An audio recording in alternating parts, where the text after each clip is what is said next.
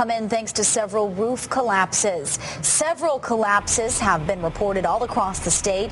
It's believed they all came crashing down thanks to the weight and buildup of all the snow and ice. And this morning, Fox Connecticut's Anthony DiLorenzo is live at the scene of one of those collapses. We join him now live in Manchester. Anthony? Sarah, this is Lou's Auto Upholstery here on Center Street in Manchester, and everything from the cinder blocks to the insulation and the wood that was used to build this 35-year-old business have come crashing down under the weight of 2 feet of snow, devastating to the owners, and this is a scene that's happening all across Connecticut.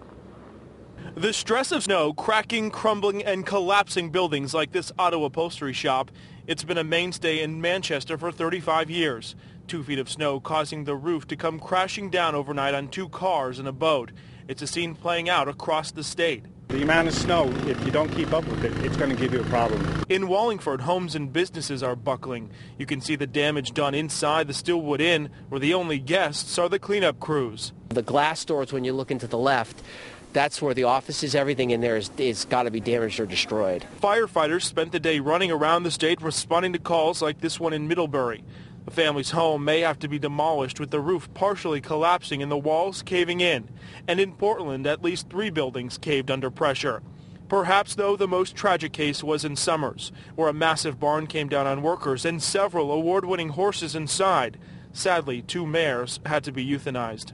More animals were put in peril in Middletown by a partial roof collapse at Higgins Farm, leaving the building condemned and building inspectors busy. We've had a lot of snow over the last month or so, and eventually, yes, it does get heavy. The ice is up underneath. It causes additional weight loads on these roofs, and some of them were not built for these kind of loads.